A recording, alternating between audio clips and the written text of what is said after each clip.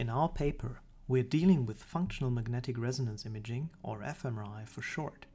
This method results in a 3D view of a person's brain, but the data are actually 4D because the state of the brain varies over time. So we get a volume of those voxels, and we can take a look inside the brain by clipping away some parts. Of course, this remains a 3D volume that we can rotate.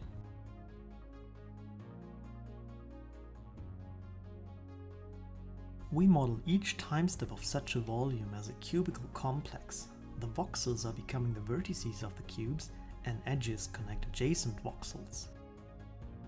We now start tracking topological features such as connected components, cycles and voids as we filtrate this cubical complex according to the fMRI activation function values.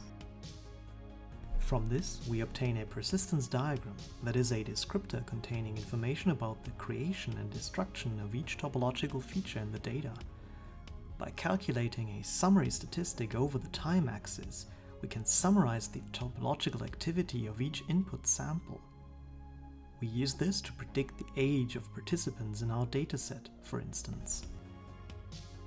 Next to such summaries, we can also calculate brain state trajectories for cohorts in our dataset, such as adults or children.